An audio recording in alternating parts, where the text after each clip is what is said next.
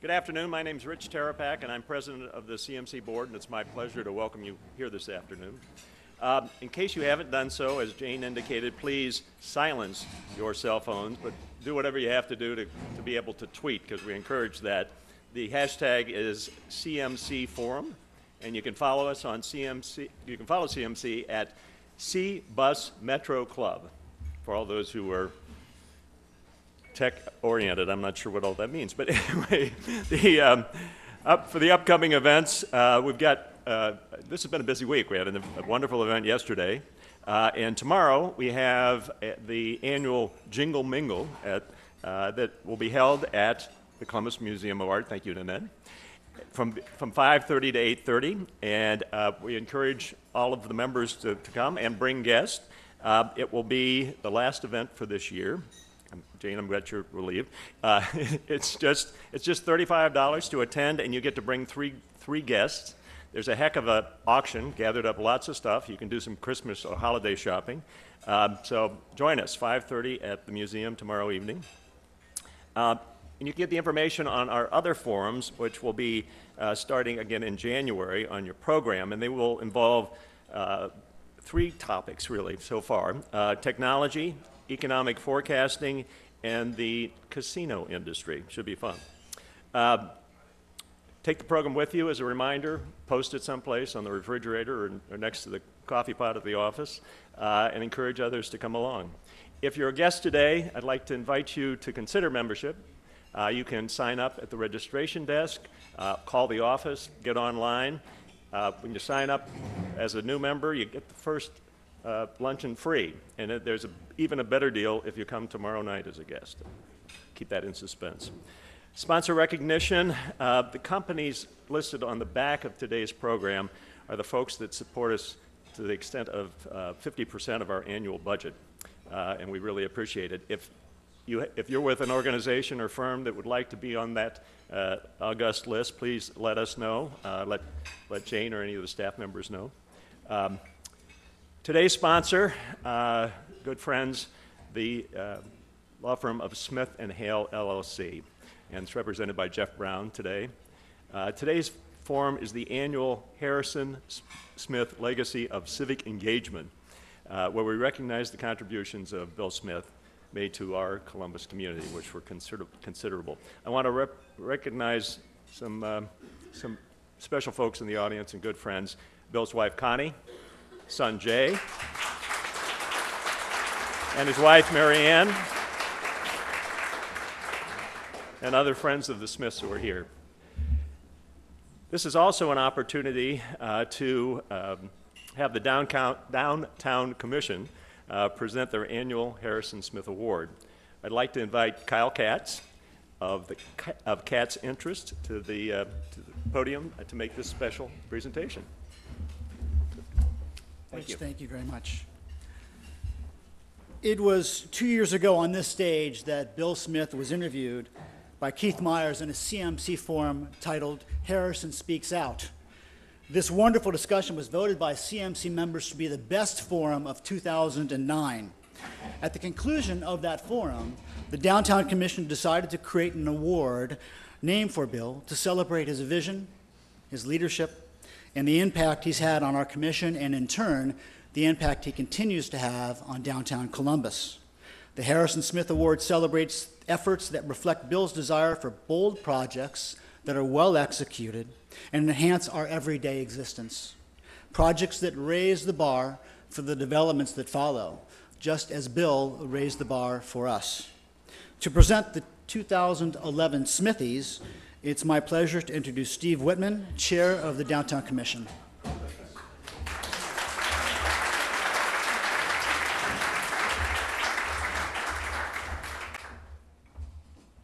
Thank you, Kyle. This is a great opportunity, yes, to remember Bill, and Bill obviously did a lot of things to push along downtown Columbus and the way we view what we want to have happen in this town. And the interesting thing is today we had a tough decision to make this year. We had two fabulous projects, and of course the way you solve a dilemma like that is we are giving an award to two recipients today. We've got Yeah, we chickened out to a certain extent. But it was a great direction to go. You can't say one's better than the other. We have two things that are different. We have a courthouse that is likely to be the last major civic building to be built in this town, at least as far as I can figure, for maybe several decades. And I think we did it right. I think we did it right across the board. I think it's the right kind of building in the right place. The setting was done well. The design of it was done well. And I mean done well not just from a Central Ohio, Columbus standpoint, but it's going to be a building that we can look at or can be looked at across the nation and looked at favorably. And it'll be served, I think it's what I wanted to see. It replaced a building that had been there for 25 years, and I think it will be a 100-year building. And I think that's the kind of level of quality that we want to have happen in this town. Another thing we have in this town that we're fortunate enough to have happen, and it came to be here in this year of 2011, is we've had the riverfront for so many years. Well, we, in a way, replaced that with the Scioto Mile. It's more than just the riverfront, and again, I think we did it right. It's a place that, and it was, the design of this thing was put together in a way that it's a place that people will use across the board. There are places to walk, there are places to sit, there are places to look at the view. There's a wonderful restaurant there. There are fountains for the kids to play in the summertime. And it's a great thing. And we also built in connections, so you can get there from the rest of town and you want to get there. So and again, that's the kind of thing that'll be there 100 years from now. So with that, I want to move right on. We have the awards that I would like to do. By the way, I just want to make the point, too, about both of these projects. They did not get done by one person. They got done by a community effort. It goes across the board. It was the city, it was the county, it was private individuals. There are many years of planning to have these things happen. They didn't happen overnight. Everybody kind of got it. Was there push and tug? Absolutely. I think, personally, the push and the pull and the tugging ended up making it, both of these, better products in the end. So with that, let's move on. The Scioto Mile. The first award goes to the Columbus Downtown Development Corp. Is Guy Worley here? Guy, you're way in the back.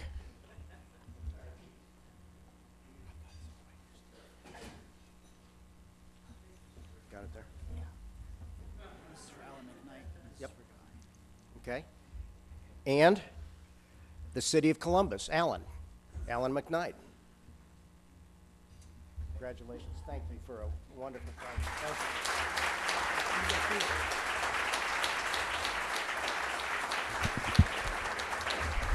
And again, with so many people involved, we have a certificate for MSI Design, Landscape Architects and Planners. Darren Meyer, please come up.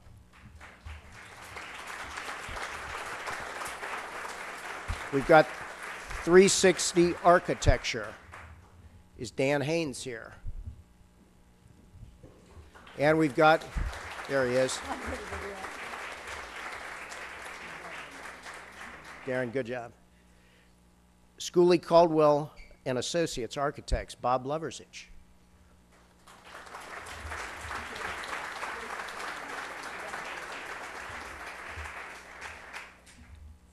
And HKI Associates Architects. Is anybody here from HKI?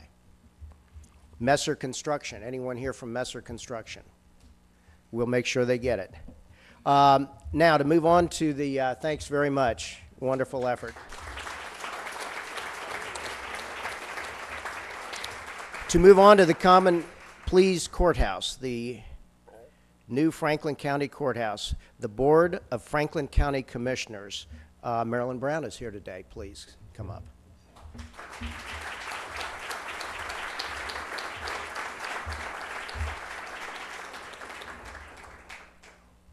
Thank you very much. Architectonica International Corp. Is there someone here from Architectonica? They must have missed the plane. Design Group is the architect of record. Jack Hedge?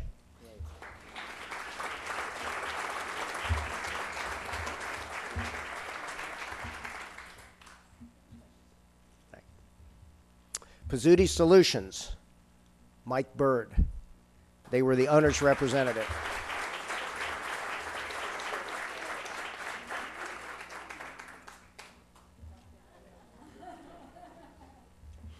And here's another one on the list again, Schooley Caldwell Associates, the master planner, Bob Loversage. Can you come back up again, Bob, please?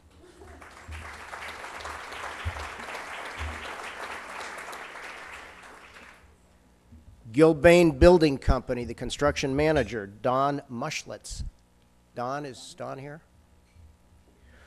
Ricky Green, the courts consultant, April Pontiff.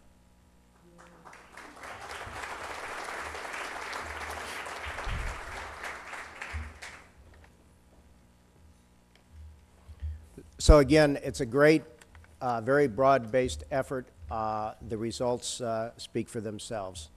Thank you very much.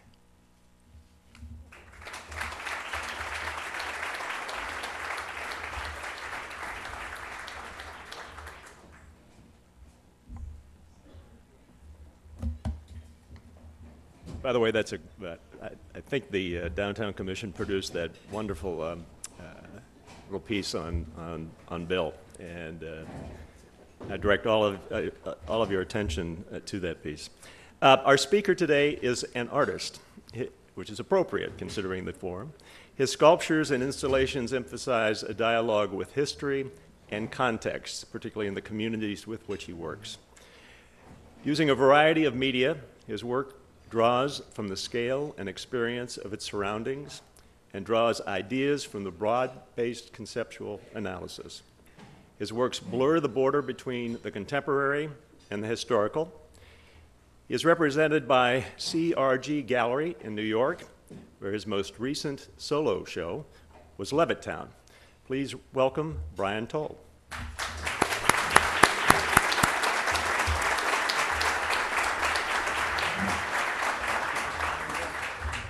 Thank you, everybody. Thank you to the Metropolitan Club for inviting me to speak at this event. Lots of friends here in the room. Thank you for having me. I've been working in the public realm since 1994. And I have to say that working in public spaces is, in fact, a privilege. I get to travel and meet people around the world, people who are eager to see new ideas expressed through art. I thought perhaps the best way to discuss the value of public art would be through a personal walk through some of the projects that I've done over the past 17 years. Now, I've broken this down into three categories. There are temporary public art projects, and these are projects that are incredibly important. They're sponsored by not-for-profit organizations, museums, communities. It allows for artists to present work on a temporary basis at a relatively reasonable cost. So the first project, in fact, that I ever did was a temporary project. It was with a not-for-profit organization called the Public Art Fund. The project was originally constructed in 1998. It was relocated in 2004. It is the ruin of a colonial house that was preserved by virtue of the fact that it had this peculiar architectural feature, a feature that I call a witch catcher. And I was very happy to have it relocated on the front lawn of City Hall. I can't think of a more appropriate place for a witch catcher to be placed. No offense to any elected officials in the room. Unlike what it appears to be brick and mortar, this piece is in fact made from styrofoam and a polymer reinforced concrete called Drive-It. So it's very, very lightweight, it's durable, transportable. A more ephemeral project was commissioned by the Whitney Museum of Art for its biennial in 2002. It was located in Central Park. It was the first time that art had been exhibited in Central Park for more than 30 years. The Arts Commission, the Central Park Conservancy banned art from Central Park because they believed that art would in fact detract from the artistic beauty of the park itself. Olmsted shared this belief. He believed that his park was a work of art. And of course it is a great construction fabrication, right? He didn't want sculptures littering his park, and he lobbied against the inclusion of art in his park from the very beginning. So I decided to enter into a dialogue with Mr. Olmsted himself, and rather than put a discrete object in the park as we might expect, I decided to work with nature. And so this iconic bridge, the Bow Bridge, was surrounded by 75 hidden electronically controlled pumps that we could set off at different times, in different intervals, in different ways. And so if one or two of these splashes were to occur, you might assume that it's a fish or a frog or a stone being thrown into the pond. But when 75 splashes go off simultaneously, you think differently about nature. The piece was later exported to England. It was exhibited at the Tate Museum in Liverpool in 2006. Now, one of the things you should know about my approach to public art is that I don't have a signature style. I approach each community and each place with new eyes. I don't start out with a specific agenda in mind. And so there is no consistency in terms of how the projects look. If anything, there is a kind of conceptual fingerprint at best that links all the projects together. It's really the way that I approach information, not the way that I express information. This is a project that I did for the Queens Museum in 2001. It's called Man's Achievement on the Shrinking Globe and Expanding Universe.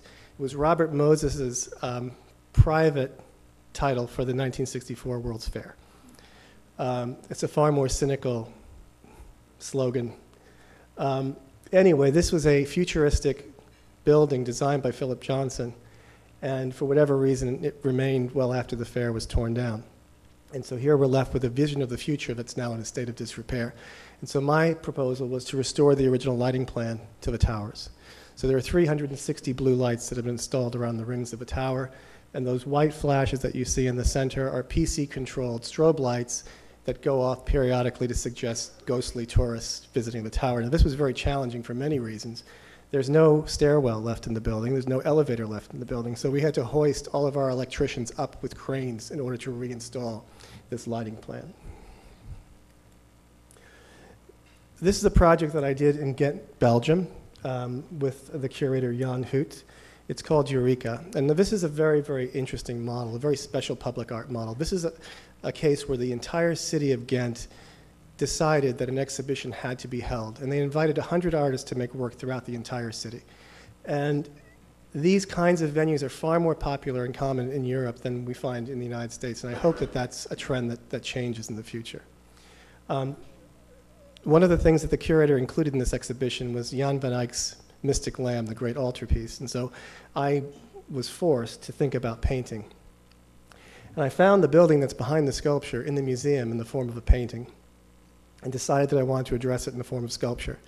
And so what we did was we took a map, a digital map of the existing 17th century canal house, reflected it onto a wave algorithm, produced a 3D model, output it using CNC technology, and replaced the distorted image of the building in 3 dimensions on the existing building.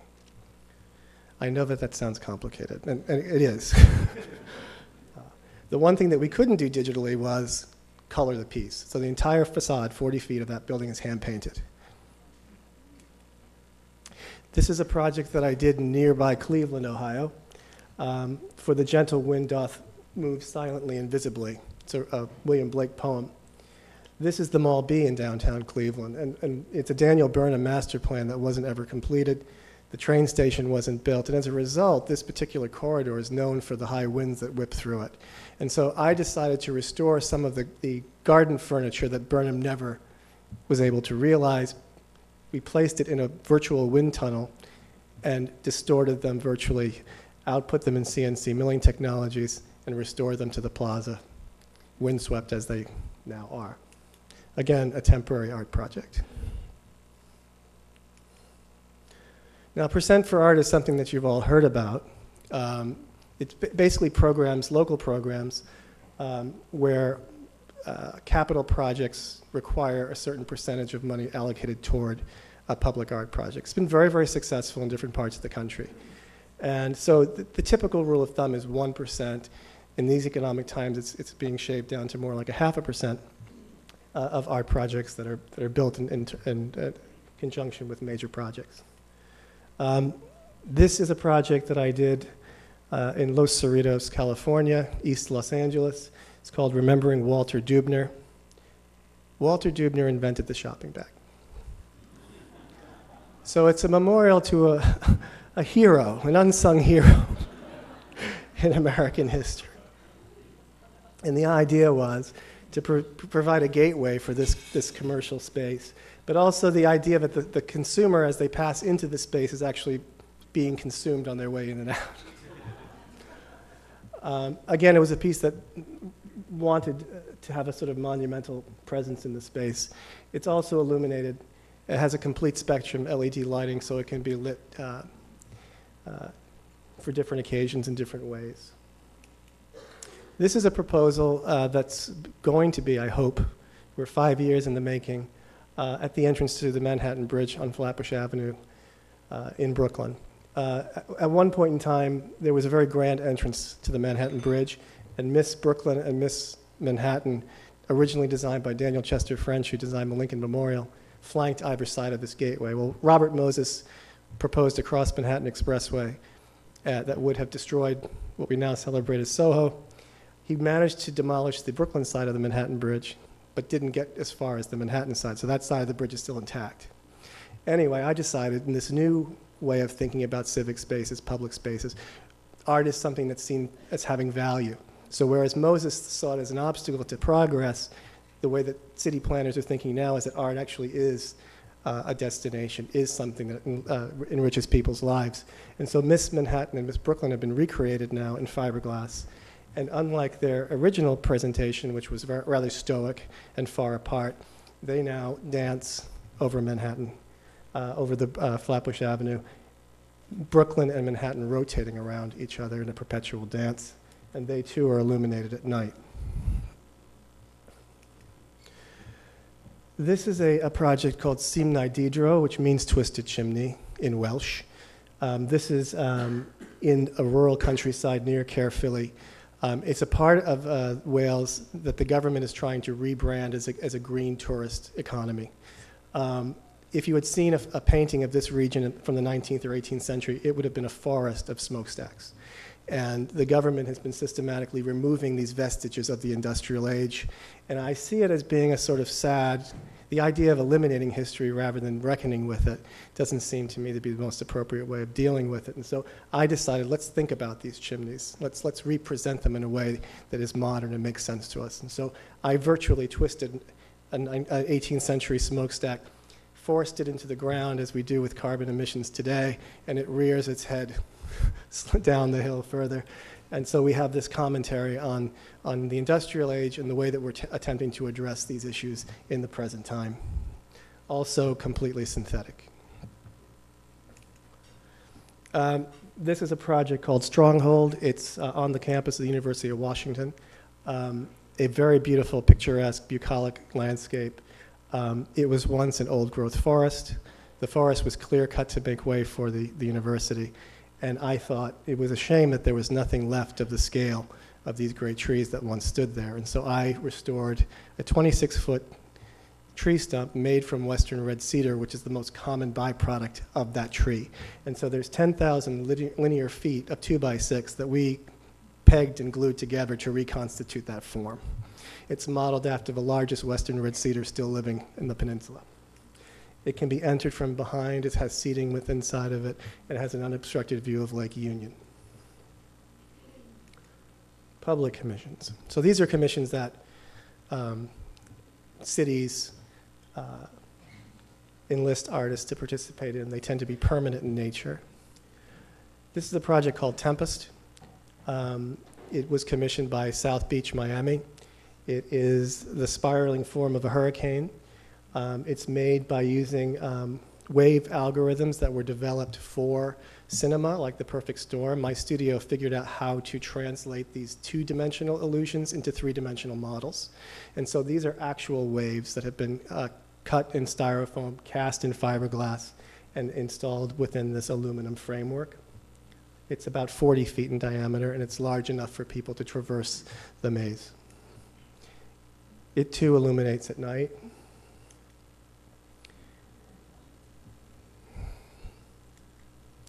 Now, the largest project that I've ever been asked to do is a project called the Irish Hunger Memorial. It's down in Battery Park City. It's a half-an-acre sculpture to devoted to remembering those who perished in the Irish famine of 1847-52. It was also designed to raise awareness of world hunger today. Many of these memorials, famine memorials, depict emaciated images of women and children starving, and it seemed to me that wasn't an appropriate gesture for me. Instead, I decided that famine really is about the politics of land and land use. Who has access to it? Who controls it? Who owns it? And so to objectify this quarter-acre plot, fallow plot, positioned directly across the New York Mercantile Exchange, I think has a kind of political power resonance. We imported an actual famine-era house from Ireland and reconstructed it on the site. The base of the memorial has 2 miles of text, all of which can be changed over time. Nothing is permanently inscribed. And so as famine continues to progress as part of the human condition, we can reflect where it's happening, how it's happening, and what the consequences are. The text is simply cast a shadow from behind. And that's what the memorial looks like from the riverside. Now, this project, just to put things in perspective, I won this competition in the year 2000. It was a design build, 1 year. There's 1 million pounds of concrete in this project. If the World Trade Center hadn't fallen on this project in construction, we would have been done within that 1 year time period. But we still managed to complete it 6 months later. Okay. Here's what we've all been waiting for. And I hope, I'm always concerned about going through time, and I end up speaking much more quickly than I need to. As I understand it, a group of artists was reviewed based on their qualifications, which is a very common way of selecting an artist. Of course, there are RFQs and RFPs, and in this case, it was an RFQ. And from what I understand, it was a pretty competitive team of artists who were finally selected. Some of you may have read in the newspaper that there is a connection between my family and the American Electric Power Company. And what's important to know is that my dad is a mechanical engineer, and he's keenly interested. I first started my life as a politician. I went to school for political science, and I came home to my father one day and I said, "Dad, I'm not going to law school. I want to be an artist." And he said, "Thank God, I hate lawyers."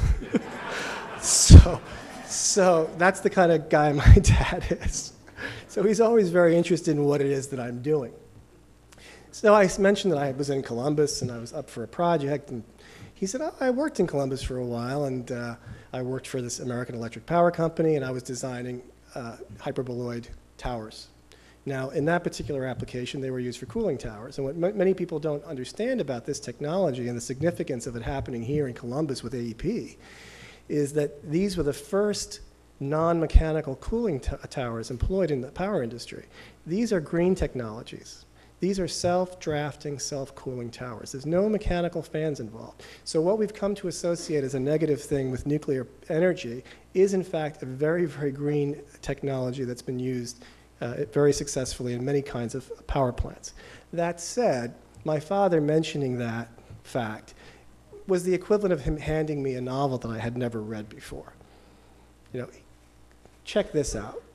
And I did. And so from that very personal conversation with my dad, I began to delve into what is the hyperbolic tower, what is it? Well, it's a very old technology. It goes back to the 19th century. And it was a brilliant innovation. In fact, it's still being employed today. This is the lightest weight, most economic way of achieving height and scale. And it was relevant in 1896, and it's just as relevant as it is today. So this is an observation tower from the 1890s. One of the things that the people that I met with Columbus and all of the visits that I made here was that they wanted to anchor themselves in the history of the place, but they wanted to be forward-looking. They wanted to suggest progress and a vision into the future. And this hyperbolic tower spoke that to me because it is grounded in this history, but it succeeds because of its innovation. It succeeds because of its flexibility, because of its economy. a lighthouse made using this very same technology. I mean, I can't think of anything more beautiful than that. A radio tower built using this technology. A modern skyscraper used this technology. Now, you've seen, one of the things that you should understand about artists who work in public realm is that we're having to, one, come up with a conceptual phase, right? So this is the idea phase. The idea phase then has to be met by a design phase. And the design phase is still part of the creative process. We have to go from cooking up something in our mind's eye to making it happen. That means engineering, that means all sorts of designers need to be involved. And the reality of those things can continue to inform the design of the work. And so in my case, the image that you all saw on the dispatch, I'm assuming,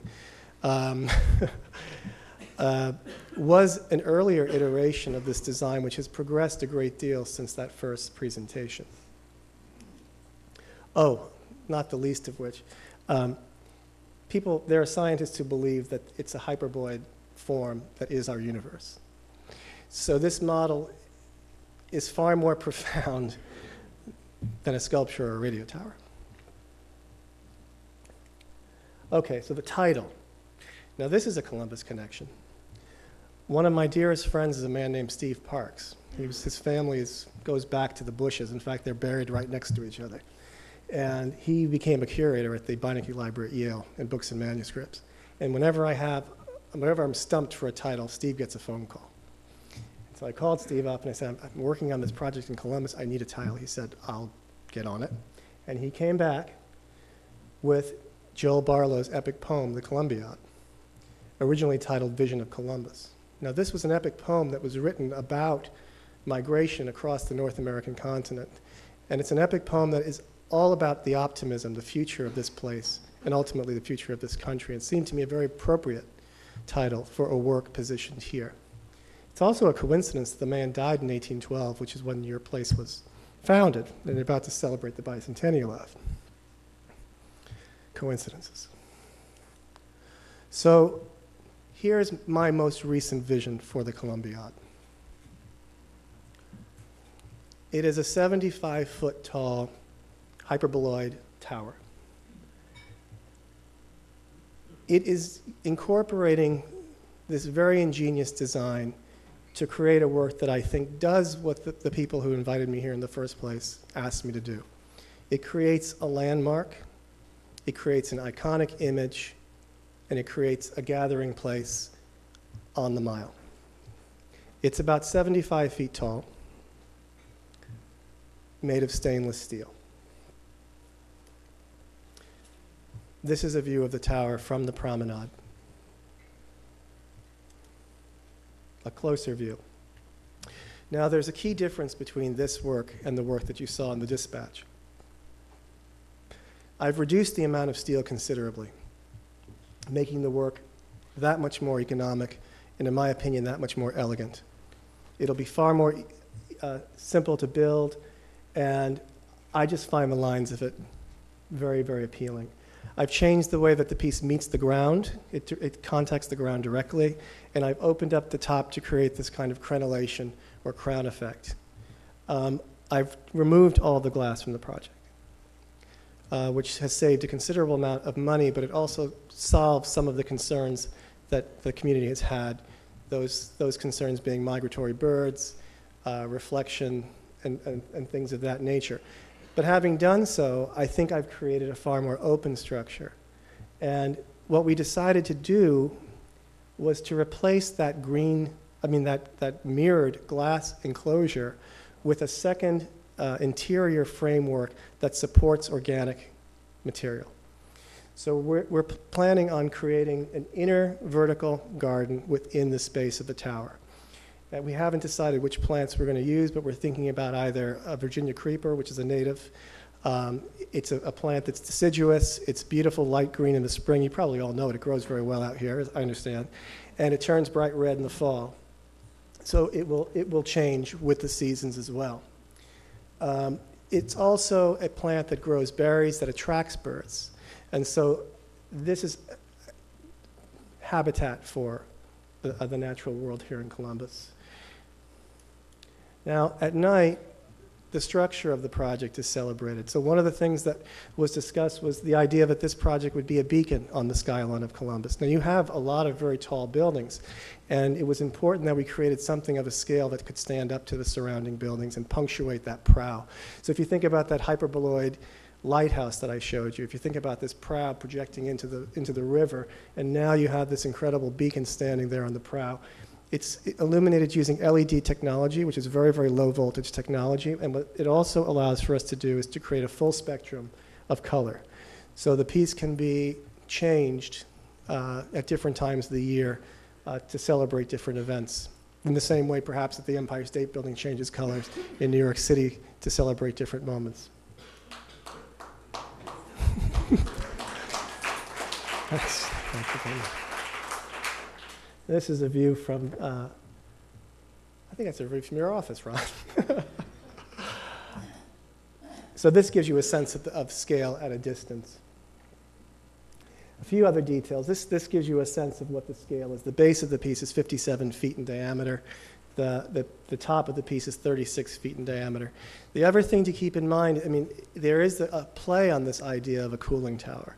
Because this is now a green space, it's a vertical space, it's a garden space, it will create a natural shaded environment for people to sit and take shelter from the sun on the hot summer's days. Also, the transference that happens with plants, the transfer of moisture, will also create an additional cooling effect.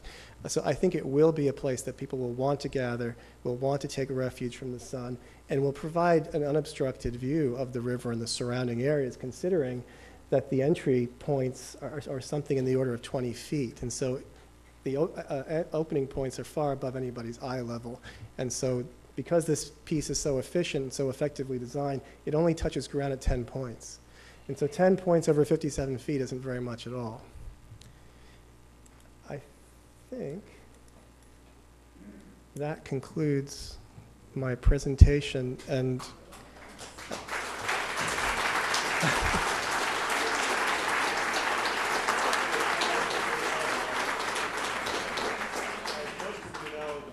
Club leaves time for questions from the audience, and we've got enough professionals here today that we might have some questions. CMC records all its forms. I want to warn you about that in advance. And the broadcast on ONN, that's not to discourage anyone. They're also streaming on the CMC website and the Columbus Metropolitan Library website. If you have questions, please come to the microphone, where George is now. Introduce yourself and ask your question, and we thank you for not making long editorial comments. Thank you. George O'Donnell, 2 compliments and then a question. And that is, the Columbiad will be a great foot end, or book end, if you will, to the Scioto Mile with the North Bank Pavilion, and this being at the south end. And congratulations and good luck with it. thank you. The Hunger Memorial in New York City that you also designed is with unbelievable sensitivity. And I have to compliment you on that, Brian. And I guess the question might be, who will have control of dialogue, of the 2 miles of dialogue that we have within the memorial in the future? Well, that's a good question, thank you. And thank you for your kind remarks. That was the most anxiety-provoking aspect of the memorial. It was required that I provide historic inscription. And I'm an artist who makes work about history. I didn't want to be the person who set the history in stone. So it created a tremendous amount of anxiety. And so I recruited historians and many other people, writers, to provide us with text. The text is presented in the memorial it's not in a chronological order, and it's not in a categorical order. So the idea for me was this is a cacophony of information that can come from many sources, and as the viewer approaches the memorial, will encounter different thoughts, stories, sentiments about these, statistics about. I mean, one of the things that's on the memorial is the statistic for the amount of dog food that's consumed in the United States, for example. So we have put together an executive committee who every year reviews the text, and we present 2 new pieces of information every single year. The other thing that you should know is that there's an audio component to the memorial in the passageway, and that audio is maintained by the World Food Organization. And so they can add updated information about hunger in different parts of the world, and we can also tie into, say, UN conferences about hunger. So there's some real-time capability there. So what was something that made me very, very anxious ended up, I think, resulting in a fairly dynamic memorial. Yes? Hi, I'm Bill Lafayette, and I've got what's probably a leading question. I'm an economist who happens to believe that this kind of work is extremely important. So I'd like you to give us your argument about why we should be spending more money on public art. Well, thank you for that question. You know, art's one of those things, we don't need it, right? I mean, we don't need it to the extent that it doesn't shelter us, it doesn't feed us, it doesn't clothe us. There's no practical reason for it. But it's, the arts in general are us. The arts in general are the things that define us as a species. And it's a thing that can nourish us on so many levels. And I think the greatest compliment that I ever received from Verlin Klinkenborg, who wrote an editorial piece in the New York Times, he basically said, great art or great public art trusts the intelligence of the community that it serves. And I think that said, that if you put a great piece of art into a community, if you put something that has had a tremendous amount of thought and effort made, people respond. I've never had a work in a public space tagged, for example. I've never had a work of public art vandalized in all the cities in the world that I've worked, because people take ownership. They feel a sense of civic pride if their communities come together to make something extraordinary that is a work of art that doesn't need to exist, but it has to exist. Hi, I'm Rick Livingston from Ohio State University. First of all, I want to say thank you. You've really opened my mind to this. I had a negative reaction looking at the dispatch, and I feel much more positive today. I'm glad for that. So my question really picks up on the last thing you said, and in terms of trusting the intelligence of the community. I guess I'm wondering what would be a good dialogue to be having about public art, and particularly about the idea of progress in this particular context. The Columbiad is very forward-looking, but that has, there's certainly a contested history about that has come up sure. since then. Sure. So, what should we be conversing about, and what is our conception of progress that this is going to evoke? Thanks. So you're referring specifically to the poem, to the Columbiad, yeah. Well, I think it's very difficult well, actually, history is a sitting duck, right? So it's very, very easy to judge history after the fact. And I think that the people who are in this room are the descendants of immigrants who came here from someplace else. And we also know that there were people that were displaced during that period of time. But I think that this is all part and parcel of the human experience and human nature. I think the poem is an optimistic poem. I think the poem is about promise. We can also go back and look at sculptures like Mount Rushmore, one of the most celebrated works in America, a very patriotic image. There are people who would see that as the decimation of a sacred space, a native space. And so in a world that has evolved in the way that ours has, these kinds of conflicts, these kinds of injustices are inevitable. And we continue to inflict and perpetuate these things as we move around the globe. It's just the nature of the human experience. I'm not apologizing for what happened, but I'm also willing to say that history is something that's continuing to unfold before us, and we need to assess it as it's revealed. So I think the poem is a beautiful poem in many aspects, but I also recognize the fact that it's part of a colonial history. Yes, sir. My name is John McKnight, and in the course of my work, I do a small amount of design work, which comes from my own, whatever artistic inspiration, I guess. So I'll put together something, and then when I get it to where I like it, I'll take it and I'll show the receptionist or somebody else that I work with and get their opinions on it. They offer their opinions about what I should change, at which point I immediately get, a little ticked off and defensive because it was how I wanted it. How difficult is it for you on such a large scale, the pieces that you do, when you get a community that says, we like what you've got, but we need it to be cheaper, or we need to, do away with the glass because of the birds, or whatever. A construction company is one thing. An artist, it seems like, that's got to be difficult. It's not as difficult as you might think. Thank you. If you accept the challenge of being an artist who works in public spaces, this is a very, very complex landscape. And you have to embrace the fact that you're going to have to deal with community, you're going to have to deal with governments, you're going to have to deal with fundraising. These are all part and parcel. When you sign on to that job, this is something that you have to assume. And I don't feel like the changes that I made to the Columbiad are compromises. I think that they're informed decisions.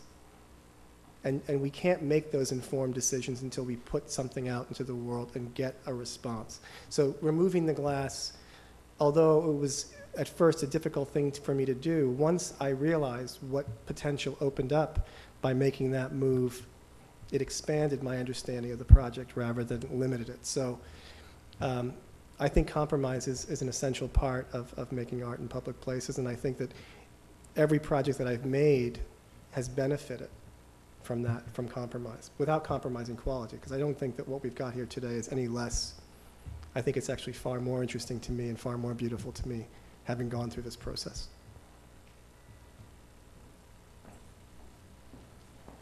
My name is Mary Pat Martin, and in your remarks today, and I also got to hear you talk to Ann Fisher this morning, and I was really excited about the relationship you imagine between civic space and history, and especially the discussion of the Twisted Chimney project. And I would just like to know more about what you set out to learn about Columbus, and how you approach that as a project, and then how that affected the development of the design that we see now. Sure, thank you. Well, let me start by saying that there's little or no difference between work that I produce in my studio that's generated by my own interest and work that I produce in the public sphere. It starts the same way. It starts with research. It starts with intensive research. And in the case of a city, that research may be in the Historical Society, which I visited several times. It may be at the museum. It may be at the Science Center. It may be by having a dinner with friends who know something about the history of a city. There are many, many variables that go into informing a project. And I think that what I was responding to most directly was the fact that so many of the people that I met with here were really craving something that pointed to a new way of thinking about things, a new way of creating form, a new way of defining a public space. So it wasn't appropriate here, for example, to make a work that referenced a specific aspect of Columbus history, although I know it pretty well at this point. And so once I found, by happenstance, this particular form, it seemed to me that because it had been used in so many interesting applications like lighthouses, because it continues to be used as a cutting-edge technology that will certainly endure into the future, especially if our universe looks like this, it seemed to me that this was potentially a very, very forward-looking project, but it also achieved the scale and the scope that I felt the community wanted, and it did it in what I believe to be the most economic way. Any other questions? Well, I just want to comment on how wonderful it is to sort of justify our existence, because this organization is all about community conversation and dialogue. So thank you, Brian. Also want to, it's amazing, you have a political science background, as do I, but I went to law school. Maybe not too late to change. The other issue is yesterday we had a billionaire venture capitalist who was a history major, and Mark Kwame, who works with the governor in job creation, who was a French major. So anybody out there supporting liberal arts, you got to congratulate yourself.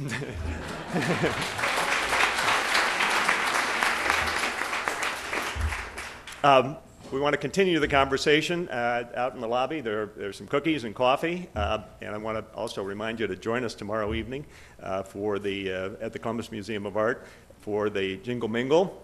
It will be a great party to celebrate the holidays and our successful 2011 for CMC. Once more, I want to thank our sponsor for today, Smith & Hale, and the Downtown Commission for their award presentation, and in particular, our very articulate speaker, Brian Tolle, and very talented. Thank you. Thank you for being here. Enjoy the afternoon.